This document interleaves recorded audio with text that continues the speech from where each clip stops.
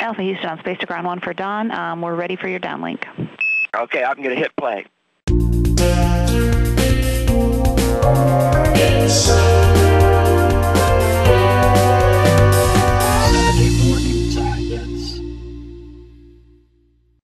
I'm Don Pettit. I was fortunate enough to be science officer on Expedition 6 to the International Space Station.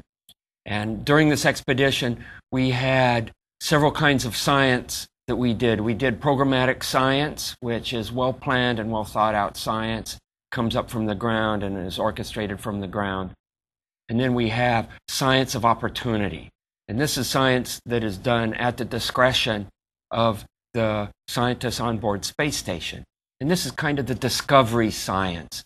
And during our mission, we called our science of opportunity Saturday morning science. We have these really nice space watches that are issued to us that we can take on orbit. And these are really nice watches. And they're an inventoried item, so shortly before launch, you're issued one of these watches, and then you might be on the ground for maybe 5 or 10 minutes before somebody comes up and pulls it off your wrist. So they have pretty tight control on these watches.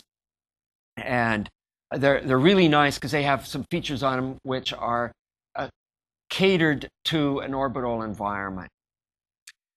Unfortunately, my watch broke while we were on orbit. And you don't want to be on space station without a watch.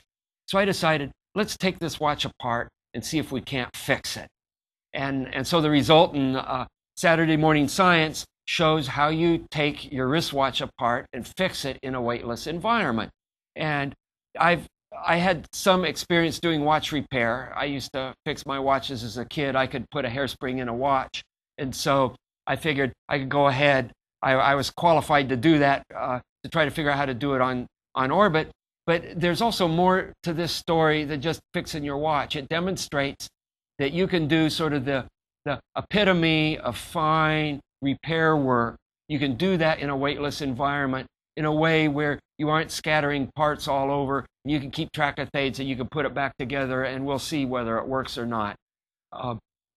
And this little demonstration that I downlinked actually changed some folks' mind in terms of allowing more detailed repair work on space station. Taking things apart that weren't ever really intended to take apart but had broken anyway. And this showed that we can do that level of repair work on space station. So anyway, without any more ado, let's roll the video here where we're fixing the watch. And here we see the watch. The button had fallen off, and you saw the button was missing. And there's the stem. It broke. And again, this is a watch that requires the stem in order to control the major function. And the button fell off, and it was lost for about 3 weeks.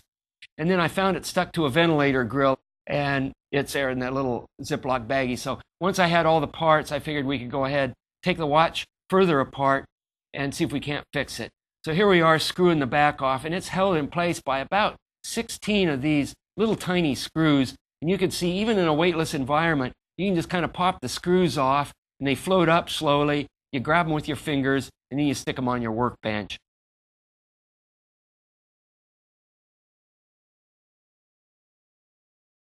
And here we see the back floating off, which is actually quite a pleasant way. It's a user-friendly way to take something apart that has all these little pieces.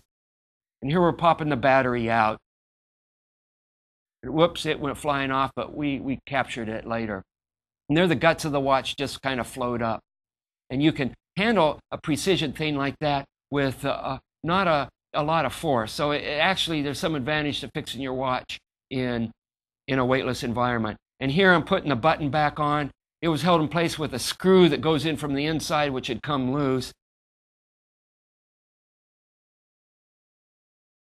And you can see we're using the proper tools. If you don't have the proper tools to fix your watch, you use what you got. And there is my pocket pliers putting that screw back in place.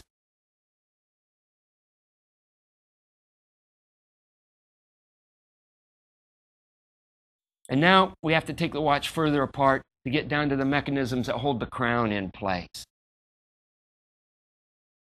And here we are down to the actual watch mechanism.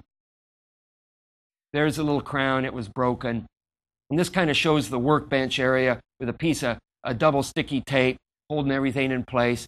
And there's this watch. It's just an engineering marvel, all the fancy engine turning, all the little jewels showing on the watch. And here's the workbench showing the battery and all the little screws stuck to tape. And we've got it fixed now. We've got the crown fixed. We're putting it back together. There's the guts going back in the watch case. Here's the battery going in.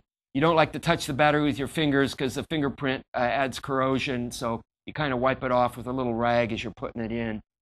And here's the watch, all fixed up, telling time, and we're all ready to go. And after I got this done, I was able to look at my watch and I could see that it was time for dinner.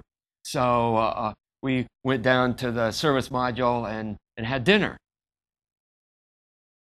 And Houston Alpha, that's it for our Saturday morning science.